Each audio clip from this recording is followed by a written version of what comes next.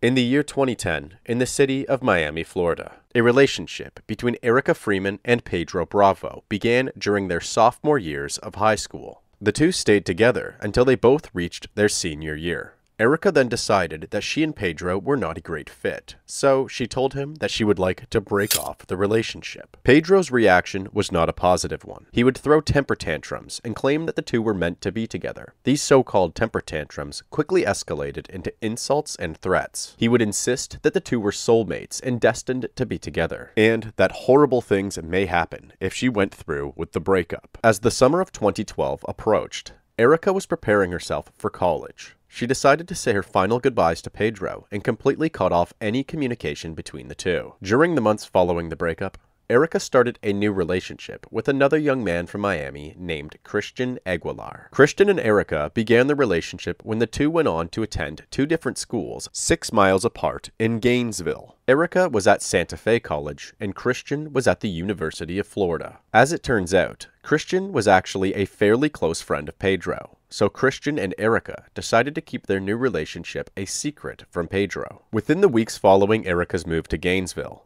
Pedro spiraled into depression. He would attempt to message and call Erica, only to have the majority of his messages and calls ignored or declined. He eventually came up with a plan. The first part of his plan was to also move out to Gainesville and to attend the Santa Fe College as well. So that's exactly what he did. Pedro arrived on campus a couple weeks after the vast majority of other students. Both Erica and Christian felt that this choice was a bit bizarre, so they decided to maintain their distance from Pedro and continue to keep the relationship undercover. Unfortunately, Pedro already had information passed on to him from mutual friends regarding the relationship between the two. Whenever Pedro would reach out and ask Erica if she had already moved on to a new boyfriend, Erica would say that she hadn't, as she was worried about what he might do. On September 20th, 2012, Pedro then decided to contact Christian directly and ask him if he would like to go shopping together. Although hesitant and weirded out by the idea, Christian reluctantly agreed. At around 5 p.m. on September 20th, the two can be seen entering a Best Buy together, walking throughout the aisles and browsing through CDs. They can then be seen leaving the plaza and driving away in Pedro's vehicle. This is the last moment that Christian Aguilar was seen alive.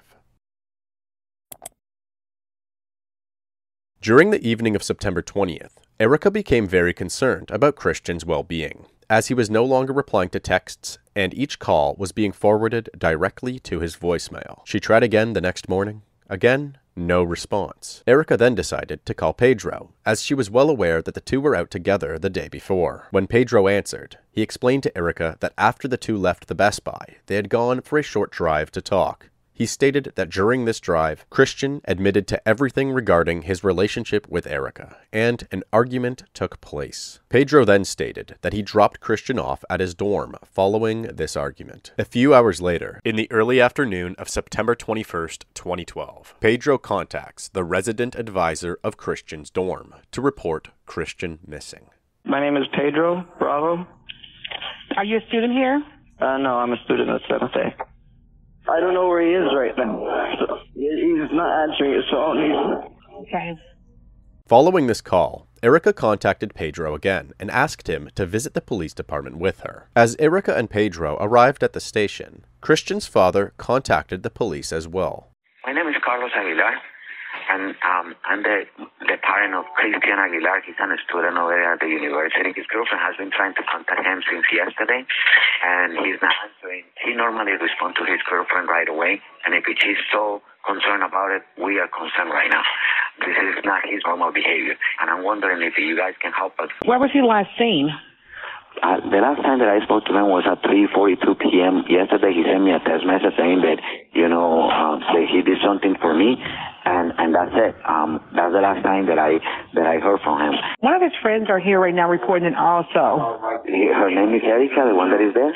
No, this is a male friend of his. Pedro was then interviewed regarding the events of the previous evening. Pedro's initial story was the same as what he told Erica. He stated that after picking up Christian, the two hung out for a few hours. They first stopped to get Christian his flu shot. Then they stopped at Zaxby's to get chicken. They then went to Best Buy to buy a CD. and then went for a short drive while the two talked. The conversation turned into an argument, and Christian asked for Pedro to drop him off at home. So that's what he did. If he's missing and he doesn't come back, I'd really like someone to talk to at least find a way to get through this or find a way to get over this. Someone doesn't just vanish for this long and doesn't show any sign of like being somewhere. At this point, something's happened. We got in the car and then we drove around because I like driving around and talking to someone. I told him, things have just been really rough. I said, you don't understand what I'm going through. And he's like, I think I understand what I'm going through. And I got really frustrated. I don't think you understand because this isn't like your little love game with that girl. You just pulled the car over to the side of the road? Pretty much. And you don't remember what was nearby there? Not really. Pedro's story would change several times. The first change, which was just mentioned, is that Pedro did not actually drop Christian off at his dorm. Instead, he just dropped him off somewhere random at the end of the argument. The next change to Pedro's story was that instead of it being only Pedro and Christian in the car, there was actually another random man. A friendly-looking hitchhiker with a gray and blonde beard wearing a cowboy hat. At that point, we saw a hitchhiker, just a random guy. He had like a big white beard. He said he came all the way from New York State to get married with this girl here in Gainesville, but he caught her cheating. Like once he saw her, he said I caught her in her panties with beer and this guy. Pedro then added more details to the story again, stating that shortly after letting the hitchhiker out of the vehicle, Christian confessed to Pedro regarding his relationship with Erica. Pedro then punched Christian in the face and demanded that Christian get out of the vehicle. Christian did so and was left in the middle of nowhere. The thing I wanted to tell you because I like it's gonna, if I don't tell you, it's just gonna eat me up inside, and at one point it's just gonna come back and bite me in the ass, I guess. I stopped the car myself and I turned around and I just punched him in the face. And I looked at him and I'm like, get out, and he's like, fine. And he opened the door to the side of the car and just got out. Pedro, what really happened to Christian? We know that he's not coming back, okay? I know he's not coming back. You know he's not coming back. You need to tell the truth. I've been doing this for too long. You know he's not coming back. We can help you a little bit as far as if you can explain things. Will I still be able to go home with my parents tonight if I... I'm not going to lie to you and tell you that you can go home tonight, okay? It's something that we got to work on. Officers found Pedro to be quite suspicious, so they obtained a warrant for Pedro's phone, vehicle, and apartment. Searching through Pedro's vehicle, they found Christian's blood and vomit on the floor and seat, an empty water bottle with residue that came back to match sleeping pills, and a trace amount of lime rock, a spade-tipped shovel covered in dried mud. Inside his apartment, they found Christian's backpack stuffed inside a luggage hidden inside a closet. These findings led officers to believe that Pedro likely poisoned Christian with the sleeping pills, murdered him, and then buried his body somewhere out in the woods. Pedro's phone told a similar story. Throughout the evening of September 20th, Pedro had been turning airplane mode on and off, likely attempting to create an alibi and manipulate the towers that his cell phone pinged off of. When the forensics team did an even deeper dive into his phone usage that evening, they were able to determine that Pedro had used his flashlight 9 times for a total of 49 minutes. After making these discoveries, they questioned Pedro once again. I see him, I shot him, punched him once, and then hold him. So you strike him? Mm-hmm. One time? One time with that hand. Okay. So you strike him one time with this hand. Mm-hmm. Blood? No blood. He was already bleeding. Strike him with the other hand, right? Yes. Slide at you. How did you get turned around? Where did you turn around? Pedro was held in police custody following this interview, as his story changed once again. Pedro had now stated that when he punched Christian in the face, he had actually knocked him unconscious and then dragged his body out of the car onto the side of the road. Over the following days, investigators asked Pedro to direct them to the locations that he and Christian drove during the evening of the 20th. They also asked him to point out the specific location that he dragged Christian out of his vehicle. Still, there was absolutely no sign of Christian. On September 24th, 2012, Pedro was officially charged with depriving a victim of medical care. Pedro remained in police custody while officers continued their search. Police believe there's enough evidence to charge Aguilar's friend with murder. Haley Winslow joins us live from Gainesville, where we're learning more about the suspect tonight. And only on 4, Haley spoke with Bravo's roommate. Haley? Kent, that's a roommate that's really upset by all this, as you can imagine. It's been 9 days since police have been looking for this man. They say the person who knows where he is, until he was behind bars, lived behind this door. I talked to Pedro Bravo's roommate. This is the door to Pedro Bravo's apartment, locked by police. Eric Skipper doesn't want his face shown, but he was living with Bravo. It's tough to really wrap your mind around the fact that your roommate one day was, just a roommate, and the next day he was allegedly a murderer. Skipper says Bravo was a biomedical engineering major. He was a randomly assigned roommate. Good kid, nice kid, quiet kid. He was always friendly to us. He would always offer us, whether he was eating something or doing something. But overall, nice kid, just quiet. Skipper says he and his other roommate never noticed anything out of the ordinary about Bravo, even the night 18-year-old Christian Aguilar disappeared. There wasn't anything that he really did that was suspicious before then. Even the night of, because my roommate had witnessed him come up the stairs between 8 and 10 p.m. He came in fast and he left fast, but it wasn't anything unusual for Pedro. He said hello and he said goodbye, and that was really it. Skipper doesn't know Aguilar, but hopes the search for him ends soon. I feel terrible for the family. My heart and my prayers go out to them. I hope they find Christian, I really do, because it's just been so sad. It wasn't long before a journal of Pedro's obsession for Erica was uncovered.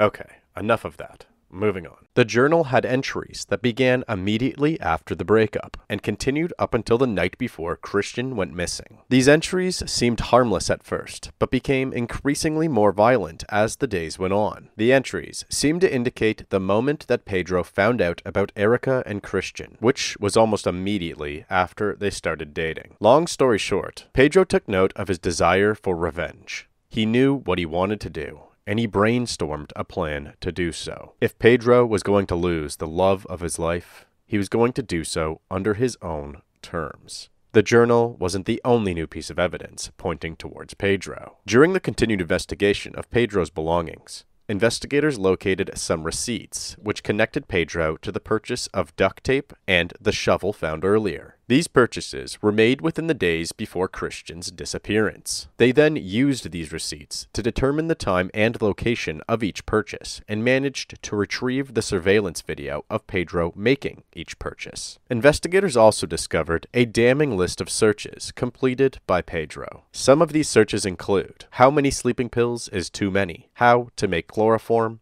and where is the best place to hide my roommate. Pedro Bravo was then formally charged with the first-degree murder of Christian Aguilar. What we've found out, we've gotten the latest information now from the authorities in Gainesville, and we now know Pedro Bravo, who had been picked up as a person of interest in the case of missing freshman Christian Aguilar. Well, Bravo has now been charged with murder. There is no body, though, that has been found so far.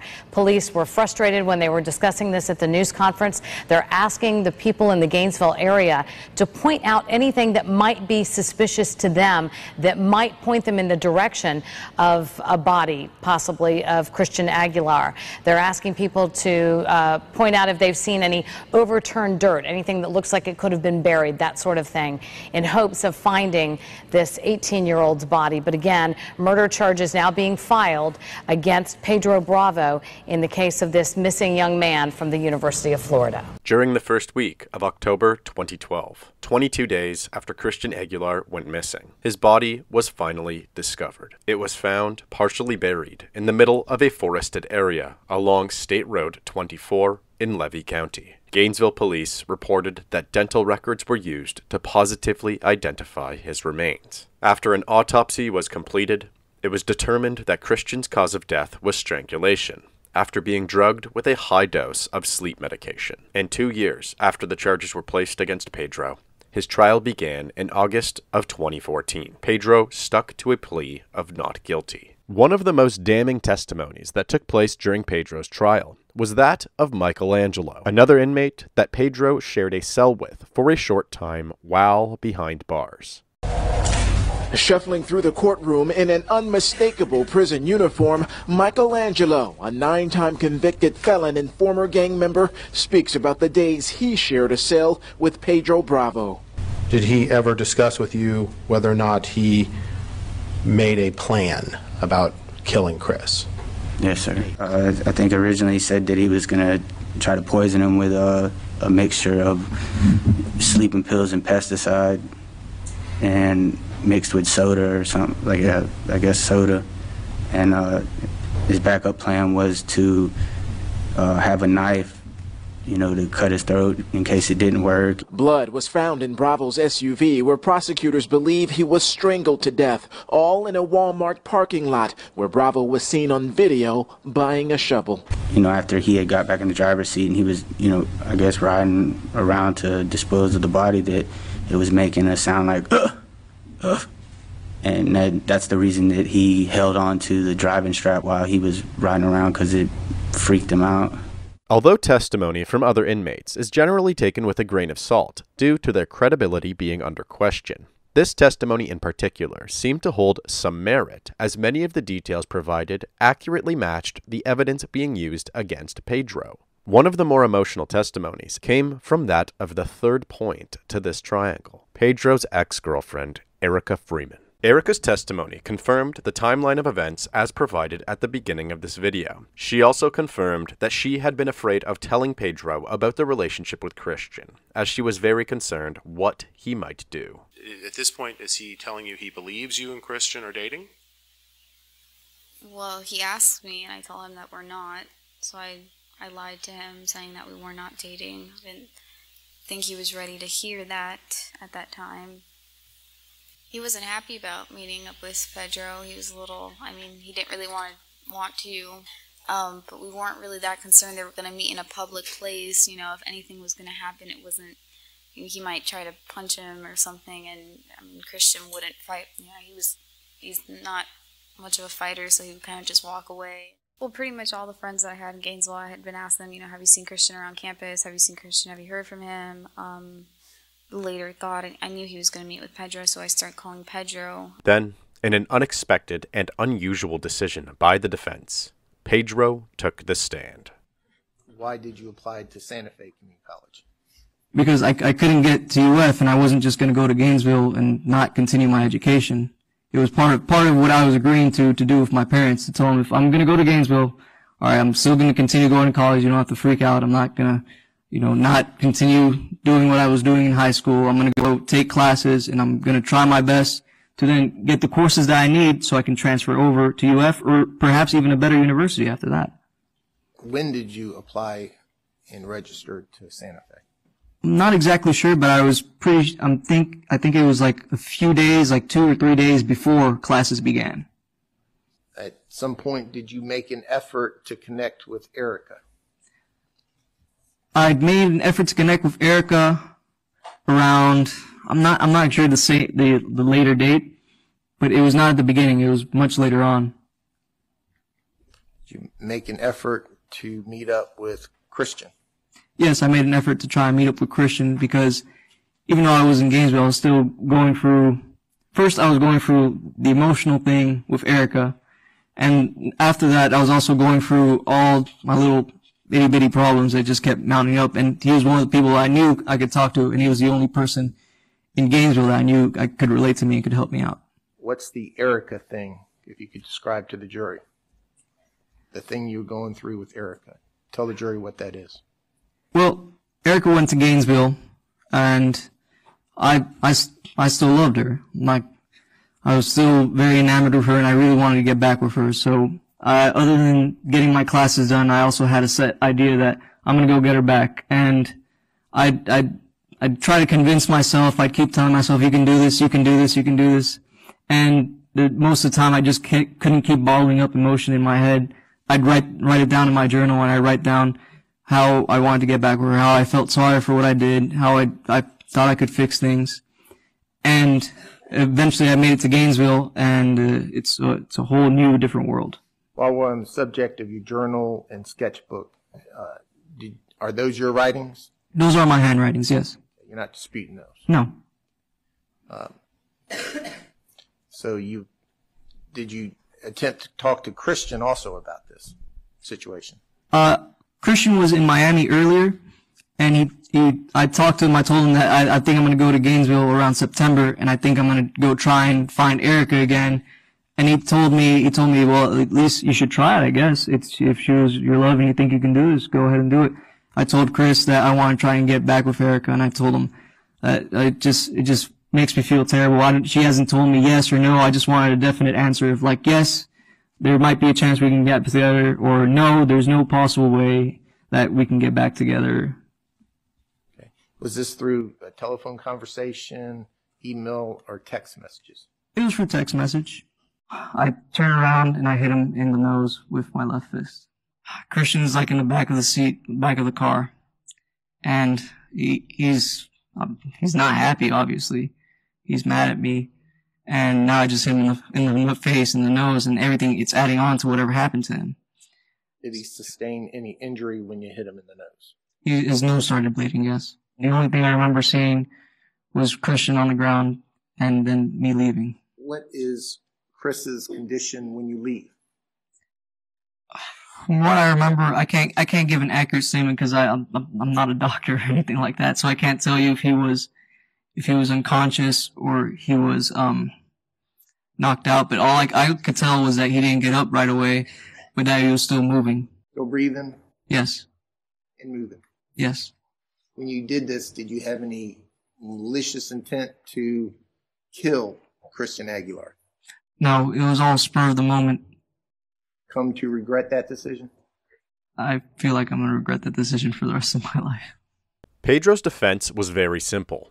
Any of the evidence indicating that he was involved in the murder of Christian was simply false. Any sleeping medication found in his belongings was meant for himself. The vomit in his vehicle could be explained by the fact that Pedro and Christian were friends and had hung out on previous occasions, where Christian may have gotten sick. The blood was from the night that he went missing. However, Christian was absolutely still alive when he removed him from the vehicle. His move to Gainesville and choice of schooling was simply a common choice for young adults that had just graduated high school in Miami. So basically, his defense was, nope, you got it all wrong. Pedro's trial concluded, and after several hours of deliberation, Pedro Bravo was convicted on all 7 counts. First-degree murder, kidnapping, poisoning, tampering with physical evidence, giving false information, providing false info during an investigation, and improper transportation of human remains. On August 15th, 2014, Pedro Bravo was sentenced to life in prison.